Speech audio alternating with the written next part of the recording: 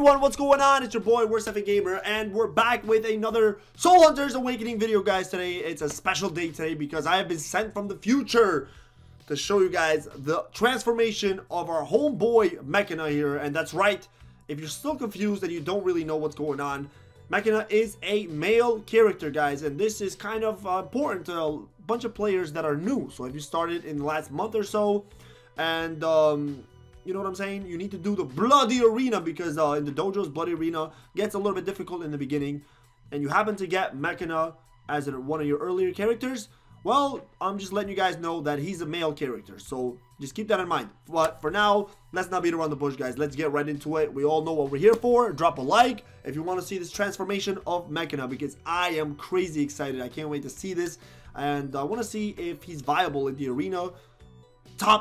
Top of the arena, because that's what his abilities mostly seem like for the arena. All right, so without any further ado, let's go to part number 2. All right, so for the second part, guys, we have to complete Tidal Temple 6 times. Let's just jump right into it. Let's sweep it up. I've already done it, as you guys already saw. If you watched me on the streams, you already know that we did this already over the weekend, so perfectly done. Now let's head back, accept this quest, complete it. Let's go to part number 3 and read what we gotta do. So, we have to do this without anybody being killed. This should be easy as hell. And let's just go ahead with... you know what? Let's go with Elador, Mira, Batman. I call this my OP team.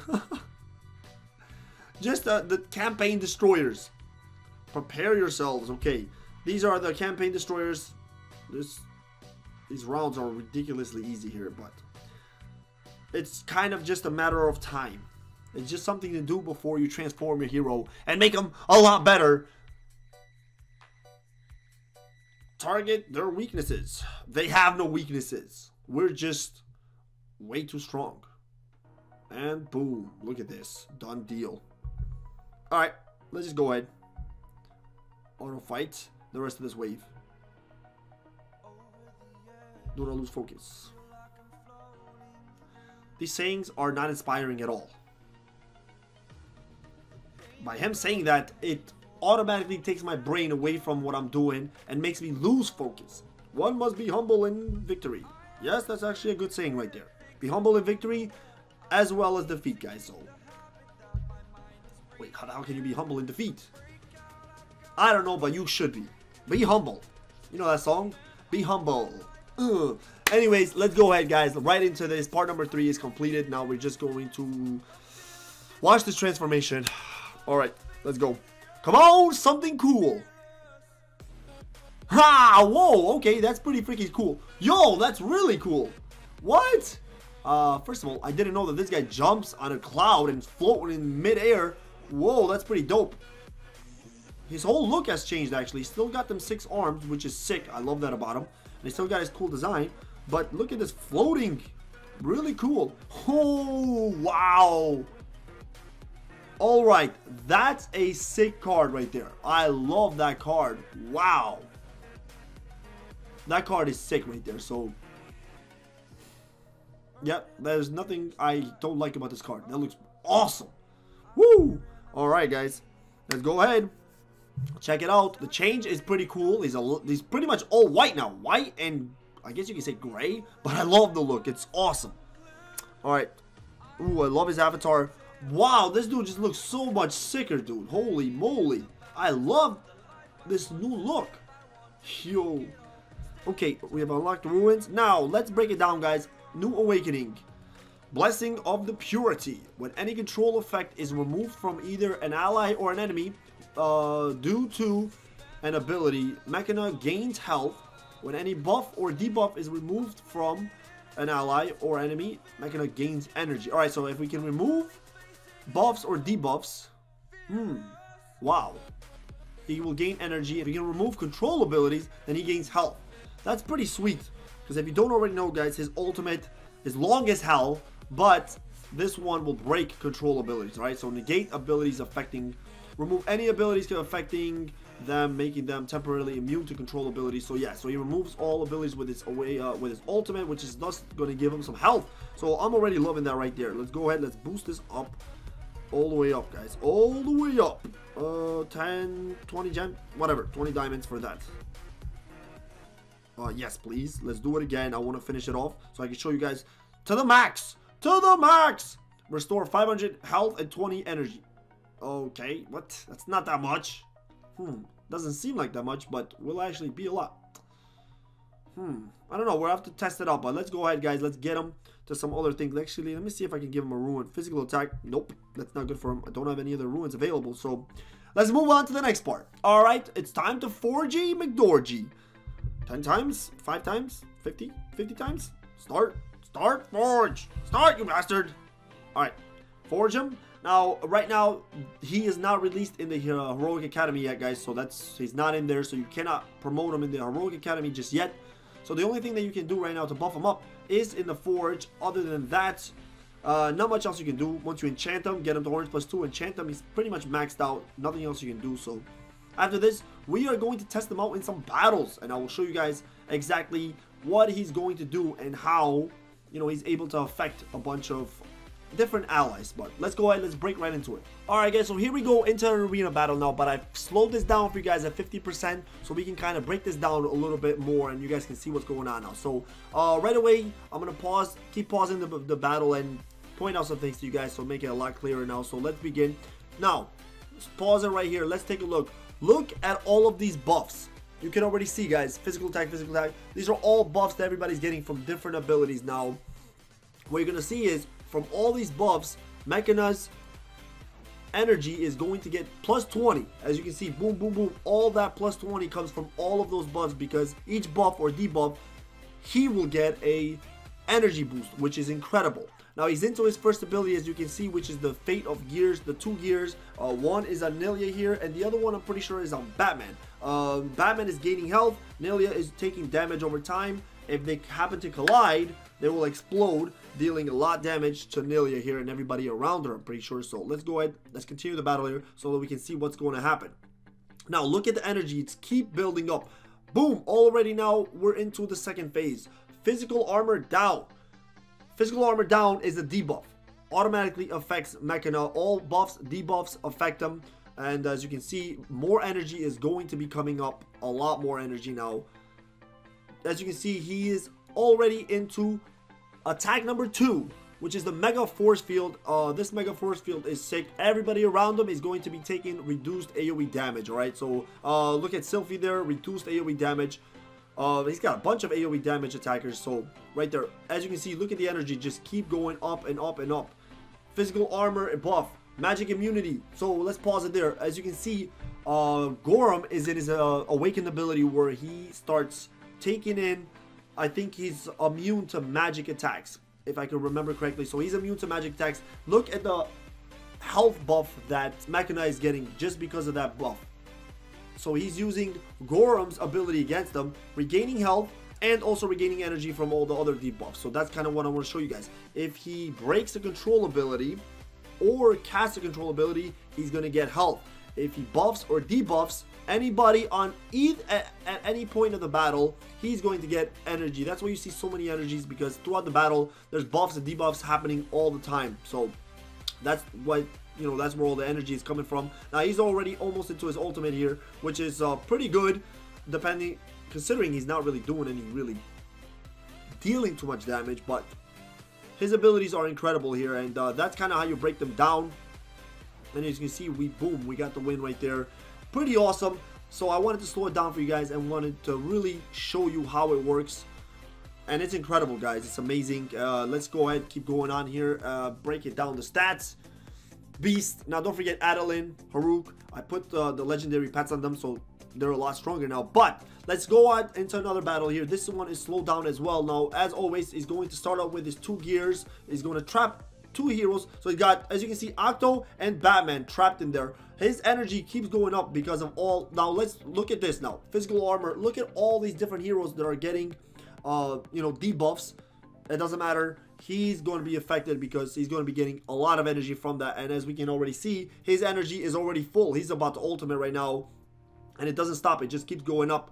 Now while he's in his ultimate, don't forget, it drains health and it drains his energy. All right, but he's constantly regaining it, which is great. It's a great combo. Now his ultimate is so OP, it's going to get your highest DPS hero. So let me see if I can figure out who that is right now.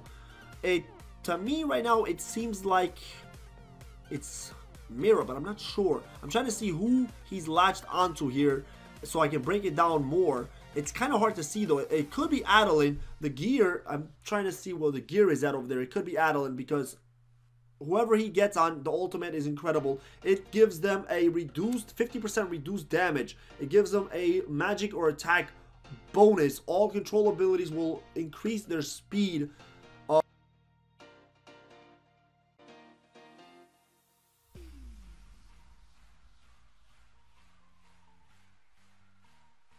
Just so many different abilities that you can see, you know, once you looked at his ultimate in my spotlight video. But it just does so many things, and with this awakening now, he's able to constantly regain his health, constantly regain his energy, thus keeping this ultimate alive a lot longer. So in my opinion, it's incredible, guys. I mean, it just does the job, and pairing him up with Adeline is a great synergy right there. I mean, it's terrific synergy. Also, Haruk does really great. If you use Mechana with 4 other heroes that don't do any crowd control or buffs or debuffs, you're wasting your time. He's got to be with heroes that will buff, debuff, and apply or take away control abilities, alright? So, that's one thing. Now, for this battle, I'm changing things up just a little bit, guys. I took away Adeline and Haruk because they're legendary pets, so for one. And two, they apply a lot of control abilities. Adeline, I mean, is immune to control. Haruk is just a beast. So I took them out and I put in Rayman and Elador for this battle, even though Rayman is also immune to some control abilities anyways. But like I said, you need that to support Mechana a little bit more, right? So let's keep going on here and let's see what's going to happen in this battle here.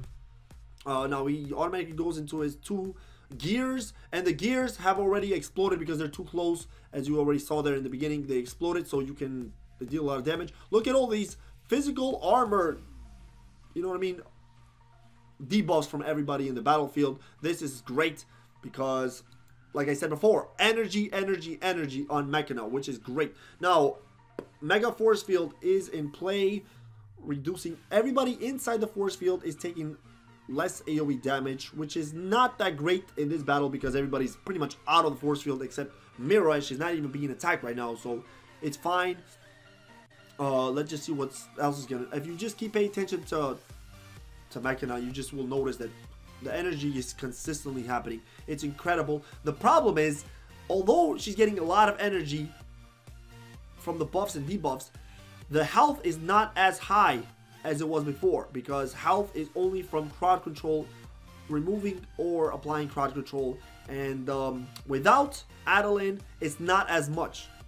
Like I said, Adeline is big on crowd control. She breaks all chains, guys. So perfect synergy, like I said before, with Adeline and Mechana. It's a great synergy. So having Adeline in the team really helps out.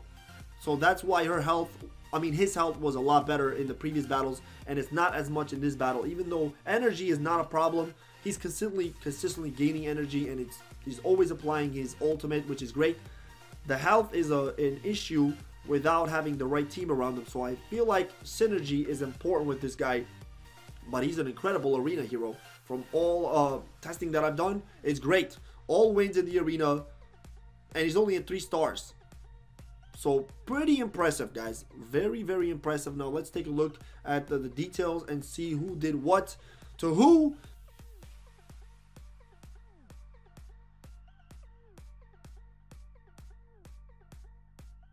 Alright, guys, so I hope that helped you out a little bit to kind of get an idea of what Mechana is all about. As you can see, Mechana is a complete beast in the arena, guys. If you cannot get to him, you know, in time, you're probably going to need Volko backline killers really quickly, because this dude is a beast. He's going to be able to protect your team from control abilities like crazy, so he is negating a lot of control abilities. Blessing of Purity is completely insane. Restores 20 energy consistently all the time and 500 energy consistently that many times every time there's a buff or a debuff.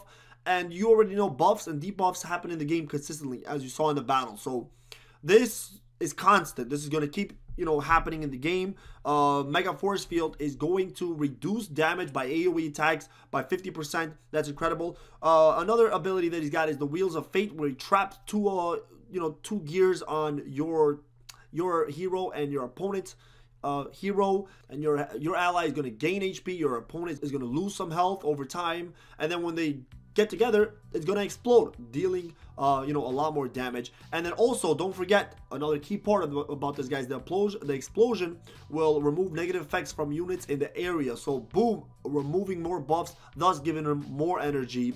So, and then his ultimate, you already know, once he goes into his ultimate, this one is completely cancels out all control abilities. So that's why you guys saw all the crazy abilities there. So incredible. I love everything about him. He's only 3 stars now, and in the top of the arena, it's going to be tough to keep him alive long enough. By the 7 stars in the main arena, this guy is looking like he's a must-have hero in the future. You know, I'm not sure when they're going to be able to release him for a while now, but it's going to be sick in the arena for a good amount of time. So I can already suspect he's going to be really good in the arena. But you also got to know who to pair him up with, alright? As you saw there before, I paired him up with some control heroes, Haruk, Adeline. They help out a lot, if you don't already know. So you got to know who you're pairing him up with. He's all about negating control ability, so countering control units, and also buffing your control team. So if you have a team that will do a lot of crowd control, I already see this guy being great with Prince of Persia already, because Prince of Persia is a beast when it comes to crowd control, one of the best crowd controls in the game. So keep that in mind. Maybe you want to use him with him. So a lot of different possibilities, guys. But personally, I love Mechana. I think he's going to be a great arena hero. I just don't see him being that great everywhere else because of his abilities to support is mostly for the arena, reducing health and all that stuff. He's not really buffing your attacks. You know what I'm saying? So just an arena hero, but all in all, I give him 2 thumbs up for the arena, guys. A great arena hero. So with that said, this ends this awakening, guys. I hope you enjoy that. Show your support if you did. Drop a like, and that's pretty much it, guys. If you haven't subscribed already, please subscribe, because you don't want to miss all the future content. All right, and also don't forget, turn on notifications. This way you don't miss my live streams. You don't miss, you know, when a new video goes live, whatever the case may be. All right, guys. That's about it. Your boy Warstepping Gamer, out.